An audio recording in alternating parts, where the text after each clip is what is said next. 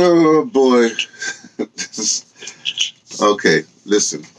This might be a long one. It's actually not for consult. Well, not, it's what it is. It is what it is. A lot of people say that.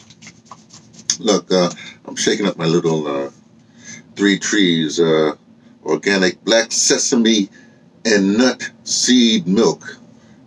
No sugar added. Oh man, I'm gonna need a big tall glass for this one. Let's tell you the reason why it might be a little longer than I wanted. First of all, just a little tiny. I've explained this several times, but I've got to put it in one video here. This channel, the channel that you're viewing right now, was started really 2014, something like that, with the first posting.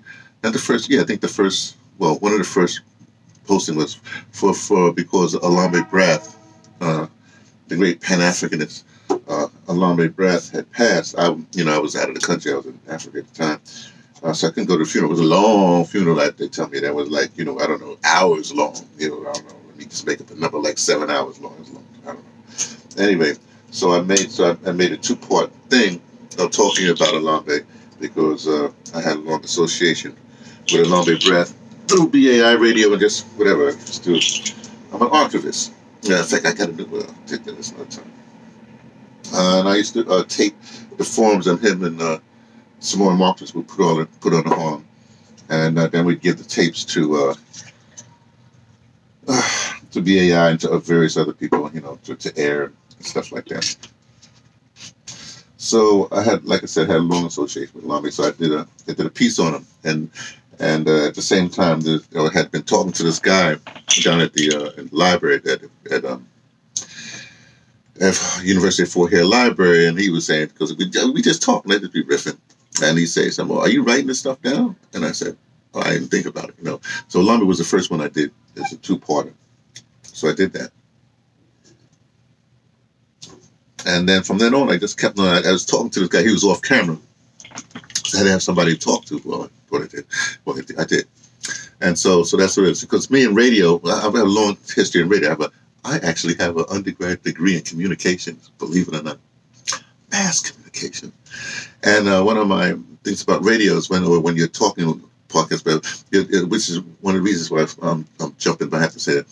The success of Joe Rogan's podcast is this. He's talking to one person live there like that. So when you're talking, what used to be this guy named Arthur Godfrey, radio, don't worry about it. Oh, my God. Well, when they said, well, he had the #1 radio program in the whole nation, right? They said, well, how do you do it? He said, well, I put a little smile on the microphone and I talk to that one smile. That's what he said. So when I talk, usually, so I had to talk to one person. You're talking to one person, just one, intensely talk to one person. You're not talking to a mass thing, because you talk to a mass thing, things become complicated, because not only because you believe you're talking to a huge audience, therefore you have to take another posture, and you're different. Like when the singers in the studio, and they're singing into the microphone, they're singing into one microphone, but they're usually thinking about one thing. But when they get on stage to this mass, there's a difference. 25 people, 2,500 people, 25,000 people, 250,000 people. You change each and every time. You see, it's just the way it is. So when I talk, I usually try to talk to one person. That would be you. You see? Okay. Here we go. So that's what happened. So then basically I was just chronicling, if you want to say, audio, even though I know it's visual because it was just on tape. I'm thinking that's audio, an audio memoir of my journeys, various things through life. That's all this channel is. And then I had my whole thing with interviewing. See, because I have a whole thing with communications, with interviewing. I do a lot of author interviews back in the day when I was at BAI. A lot of interviews, but I love interviewing people. I like to put them in front of the camera and on the back of the camera. Since then, I've evolved in the last few months to do this other kind of interview where it's a little bit in camera, because I find psychologically, I think what happens when people are just talking to me behind the camera, even though they're talking to me, it's different. I mean, it's almost like they're saying, it's almost like they're saying, well, you're not here with me. I'm with them, but they're not with them. So when I do this thing on camera, I first did it with Mike Sargent, I think. Well, it was very interesting because I'm looking, he's talking directly to me. And it's almost like he forgets about the camera, really. When you're behind the camera, they don't forget about the camera. So it's just very interesting. I'm starting to do this with some other people when they're talking, looking at me. It's kind of very interesting. So I'm experimenting with that now. Whew, sorry for all that. Because my interviews is what I like the best. But my ranting like that has to do with chronicling, basically, like I said, memoirs. But then what happened last year, September, I started already following Yvette with the whole Farrakhan thing and whatever. But then I think it was about February this year, 2019, when I started to officially have this ADOS playlist channel where if you watch it from the beginning, you see my journey through ADOS. Okay, that's my development, my thoughts of how it happened. So now we're at this juncture. Something happened that I have to deal with it. I thought I could escape this, you know. Let me say. Let me start by saying this. Like I said, remember I still do interviews. I interviewed James Small in September 1st, 2015. Okay, so it's like 4 years ago. Yeah, 2015. And I came to him. I had to come up to New York, and I used to come to New York every 2 years. Now I got to do it like every 6 months or whatever it is. But and I said, James, I need a clan affiliation. You know what I mean? I need a name. So we had this long, I'll put the link in there. We had this almost hour, maybe or less than an hour, talk about identity, basically. And he was saying, yeah, you know, I've been talking about this for years. So let's just to put a thing on it. Let's just say from 2015, even a little before that, there's something what I call the epoch. I would say epoch means just an era, you know. And then what happens all over the world? It's in the ether. Things start happening, and people start concretizing about this idea. This guy Cliff High talks about this a little bit with language, you know. I mean, okay, let me not meander too much. So what I'm saying is that in my world, at least in 2015, there's this whole thing about identity and naming your clan and being specific about what your mission is. Let's say on a planet. Well, I'm not going to go to that. Now, let me go back a little bit about this whole epoch thing. Right now, all over the world, there's insurrection all over the world, and it's about the bankers. It's about the bankers, you know. And I've been following this too. And so this is happening all over, upheavals all over the world. And whatever you're doing, you're believe it or not, you're still a part of it, whether you take a part or not, you know? Okay, now let me get to what we have to talk about today, this morning. It's early in the morning. Well, not that early. So I was having a fine weekend. Friday night, hanging out with my boy Chris, you know what I mean? Well, not sure my boy, he's not black, but it's why I could, because I'm in theater, you know, and so, and a lot of times I like to go to off-Broadway shows, you know, and you can do whatever you do in your little group. There's a group, old white people, you know what I mean? They have this thing where they're all together, and they write plays, like retired people, they've been writing plays for 30 years, whatever have you, and they all act and direct and write and write their own pieces, and then they present. It was a really good night. It's a Friday night. It was wonderful, you know what I mean? And so it's a little. It's just really good. Then after that, and I went. I wanted a falafel from Mahmoud's, you know, down there in the village. So I went down there. Then as I was getting off the train, the Waverly Theater is there, and they're playing Parasite. Now I should tell you this. I'm a film junkie. I watch film. That's what I do. That's one of the things I do. Right? So I had to see this film. So I spent the whole 2 hours meandering around the village with my mama, so I see the film. It's a good film. It's interesting. I should say this too. Also, I do a lot of foreign films. I used to do a lot of foreign films. You know, that's my. Anyway, this is a Korean guy. It's a good film. I won't get into it. And so I love. Then I go. I didn't stay here that night. I was staying someplace else, and I went to sleep. I got up in the morning, came back here, blah, blah, blah, blah, blah. It was pretty good. I had an interview. Then I had an interview at noon here. So I interviewed this brother. You know what I mean? It was interesting. You know, it's a 3-part thing.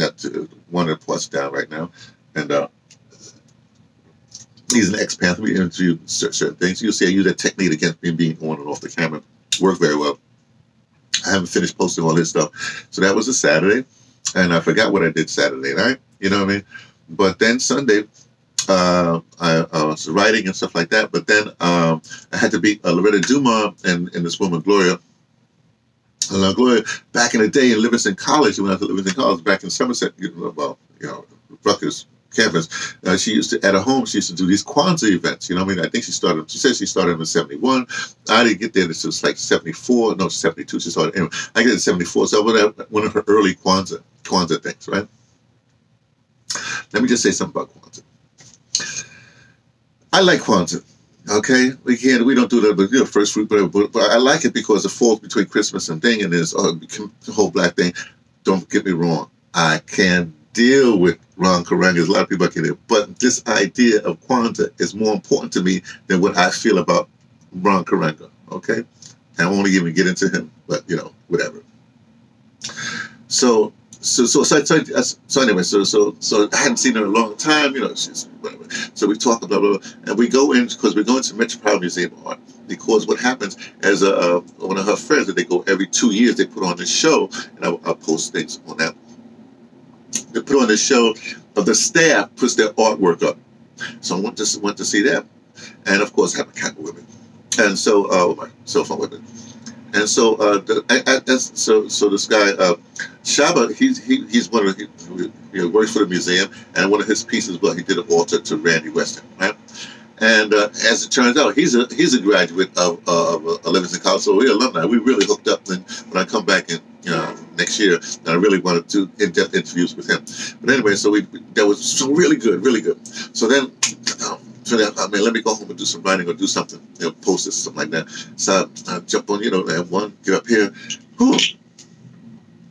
So I turned on the internet. Mistake. I shouldn't say, that's not true. That's such a good weekend. Well, so I turned on, I love listening to Tariq. Tariq is just entertaining to me. Very informative, whatever have you. Let me say something about Tariq and what he does, right? You have to understand. One of the things I did in the early 80s, a long time, I used to go to First World Alliance. That was my Saturday spot, that. So everybody, John Andrew Clark, everybody, was there. Alan Van Sertima, Lily Fuller, everybody was there. And everybody passed through there if you had any consciousness. So in that era, and the place was packed, we had this whole thing, the women sit down, the men on the side, the whole thing. And it was really interesting because only one speaker would speak, and then, and then you would get up on form a line and you could ask a question of that one speaker. Again, it's one-on-one. That's very important. Well, I think it's important. So what Tariq does is very simple. All the stuff that we learned at First World Alliance, or we as the first, he's basically put on camera. Okay? In a very good way. He's a good filmmaker. Okay? He's a good filmmaker. The cinematic qualities, blah blah blah. His marketing is very good. So now the people now people look at him and say, "Oh, this is great, right?" Because they're basically looking at First World Alliance kind of work. But I won't get into it. Short is, let me just leave it there. But also, Tariq has a knowledge for whatever it is, because he has a background in this whole romance, relationship thing, and it's very important. Relationships very important. Well, so I turned on the internet. Tariq, I saw Tariq's on. Because I love listening to Tariq. When we be talking about things and da. And he doesn't do it to me, he doesn't do it in a mean way. He do it in a Tariq way. So it's very good. Let me go back and say something.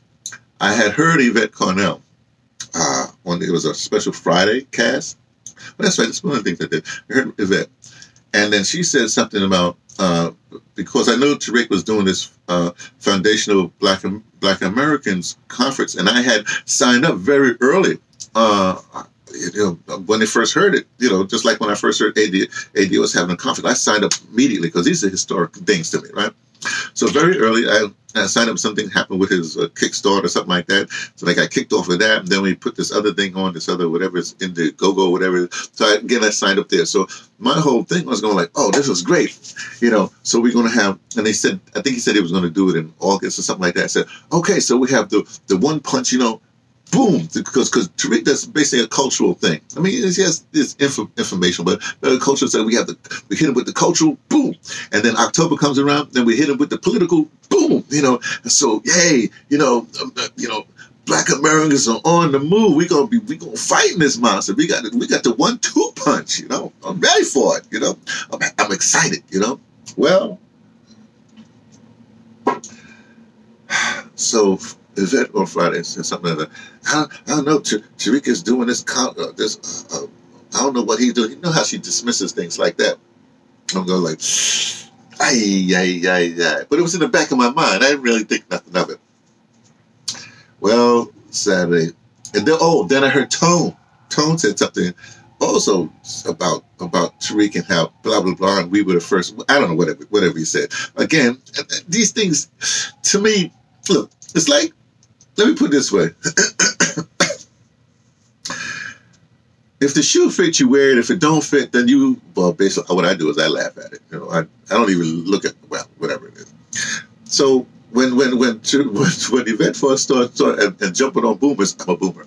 But I know that I'm an outlier boomer. You know what I mean? I know what she's talking about, but I don't find it necessary to really jump on people. But, you know, to me, it's absurd. I laugh, you know, like, because I am what I am, I do what I do, right? But then she has this thing of when she doesn't understand, she snipes it, you know what I mean? I remember a long time ago, a brother called up one time talking about cryptocurrency, about Bitcoin, and she went off about, you know, oh, that's not real, and whatever she said. But she said, you know, I have faith. Basically, she had faith in fiat money and blah, blah, blah, blah. But the way I can hear, you can hear, because the microphone doesn't lie, you can hear the brother was trying to get through to her, but she was just dismissing it really bad. I'm like, ooh, this is not good, because I understand cryptocurrency. I'm not a money person, but if you ever on this channel, you see how I do Bitcoin donations. I don't ask for money. I don't ask for subscribers, nothing like that. I don't have no PayPal, nothing, or whatever, Patreon, nothing like that. But this whole crypto thing that I have on my thing is actually, I don't even look at the account. It's an experiment, not an experiment. It's something I was drawn into. I explained this in another video. Because the group, the young people I'm working with there, they want this fly with cryptocurrency. So I had to sort of just, well, I just posted. I don't even know what's going on with that account, with my wallet and stuff like that. But I know it's important, and because I also listened to Max Kaiser, who has been on crypto since 2011, and I first came about 2014 understanding this stuff. I know what it is, okay, and I know that it's part of this upheaval, okay. But I want to get off of that. I'm just trying to say, but the way she just at times just knocks things out, and people who are supposed to do research without just laying low, let it pour out, just listening, and they say, well, let me look into that. She don't do that kind of thing. So that's Yvette. Okay, but you all know Yvette, okay? We all know and love Yvette, okay? Just the way it is. Tone is a whole nother matter. I came to Tone later. But Tone, again, he has a caustic kind of thing. And it's, like I said, the microphone doesn't lie. If you're not, it just doesn't lie. It's like staged. It doesn't lie. You know, it's like, when I was art director for BAI, I was in charge of music director. So I would tell my DJs, you know, it's like theater. You know, you can't just come in off the street and just jump into front of the microphone, because you got to decompose. You know, you got to let, because you're doing a performance is basically what you're doing. It's like theater. Theater, you have to have a half-hour theater for a good reason. You got to go there, make sure everybody's there, you make sure your makeup's on, you get into character, blah, blah, blah, blah, blah. So that's what it is. And if you're something else, you got to make up a character for yourself. I mean, even when I'm talking to you, actually, this is really me, but I'm just saying, I'm sort of a weirdly exaggerated me instead of some sort of thing. I'm trying to be entertaining, right? Well, I'm not trying to be entertaining. I'm just being me. But the point is, Tone has this constant thing, and then the other thing is, you can't constantly. You can, but when you constantly repeat things, it becomes a thing. You know, when he keeps on talking about people don't have a degree, or I have a degree, I'm a lawyer, people, you hear that, but people, especially things like lawyers and whatever, people don't really want to hear that. People don't want to know about your PhD. You know, I stay with Dr. James Conyers. In his class, They don't. And he has a PhD or whatever. He know. You know what I mean? He's conscious brother, right? But in his class, you can call him Brother James. You can call him blah. You can want to say Professor, whatever. But he doesn't go with the doctor so and so. You know, you see what I'm saying? In fact, you know, those of us who know him, I call him buddy because he's my fraternity brother. But the point is, you wouldn't know what he is, you know, because the knowledge is your knowledge, and how you. Okay, I'm meandering once again. That's another thing I do. I meander a lot. Okay. There's something that happened with Tone when we was at the conference. You know, they had a professional film crew filming thing or whatever have you. And because I have a different kind of perspective, because I came about this from Africa, you know what I mean? Sitting there in Africa and then started charting it. Then I told somebody, I said, oh, no, you should be, I want to film you. So I was this whole day, they was doing a bunch of other people. And when it came to me, I think it was near the end of the day, they were sort of kind of tired. You could tell the filmmaker, he really didn't want to deal with whatever I was going to tell him. You know, he just, you know, you could just see, because he was sitting there, you know, behind the camera, asking me questions, and I would answer a question. But then he was through. But then Tone jumped in, because Tone knew Tone is very smart. He knew the value of my experience. So he jumped in and he started to ask questions, right? And I was answering the best of my ability, you know, blah blah blah blah blah blah. Then he went to Africa and how Africans talk, da da da da. And then he said something very curious at the end. He said something like, "Oh, well, that's all I needed to know." Or something, you know, sort of like strange, you know. It struck me as strange. I don't remember what. That's too bad I didn't film that. You know, and I think what happens is Tone has an agenda, you know, and he keeps on pushing the agenda instead of feeling or communicating or whatever have you. So it comes, and even when he's talking to his own guests, it's like he's got to get a point across. So the point of this whole thing, and I'm going to keep on going, is Tariq be correct. I know we all have our sides, you know, in this day and age, you know, you pick your side, and then your team, you know, your team breaking down, your team Tone talks, you know what I mean? You're the B1 brigade, you're the da-da-da, you're the da-da-da, you know what I mean? I personally am, you know, I call myself a denizen of Mr. Neely Fuller Jr. I say denizen because Neely Fuller Jr. don't want no followers either. If you ever get an email from me, it says, I follow no one, I seek no followers. Okay, and this is the way Tariq is. So some sort of a weird, I don't know. So what am I saying? Sad to say, Tone doesn't have charisma. He has an agenda, but he doesn't have charisma. He doesn't. You know, it's caustic. You know, Yvette, she has somewhat charisma, but she's not developing it. She needs to develop it. She's out here too late. She's out here. She needs to develop it. The space of liberation comes from many angles. I have to deal, believe me, I'm in this strange thing I got to deal with. I mean, I know a lot of Hotep brothers. I know a lot of Pan-Africanists. I know a lot. Like I told you, man. So it's difficult for me to try to explain it. I think I got it so I can explain people, and I get them stopping for a second. But people, they take one little thing. They take a little thing and they go off on it, you know? It's like, I love my wife, okay, baby. We argue a lot. Why? Because she's her, you know, she's an Aries, like that. I'm a Cancer, you know, just chill, you know, okay, right. But what happens if we have an argument, like it's that long, I'll say one tiny word, you know, she'll jump on that thing, not dealing with the entire thing, and then I have to deal with trying to, it gets to be like, I don't, you know, this is what happens a lot. People will take one little thing of somebody's saying, and instead of dealing with holistically that thing and the holistic thing, they'll jump on that one thing. So when I was listening to Tariq, he was saying, yeah, now Yvette is on Twitter. Yvette, get off of Twitter. Let me give you a little secret. You have, I'll say denizens. You have enough denizens. I'm not going to say followers. I'm not going to say whatever. You have enough denizens. Let them do your work. Right? You need to concentrate on some other stuff. Okay? You really do. You can't argue with everybody. There are people in your sphere that will deal with that, okay? You don't have to do that. But here's the other thing Yvette has to know. Here's where tone is absolutely correct. When I looked at ADOS, I looked at it as a political movement.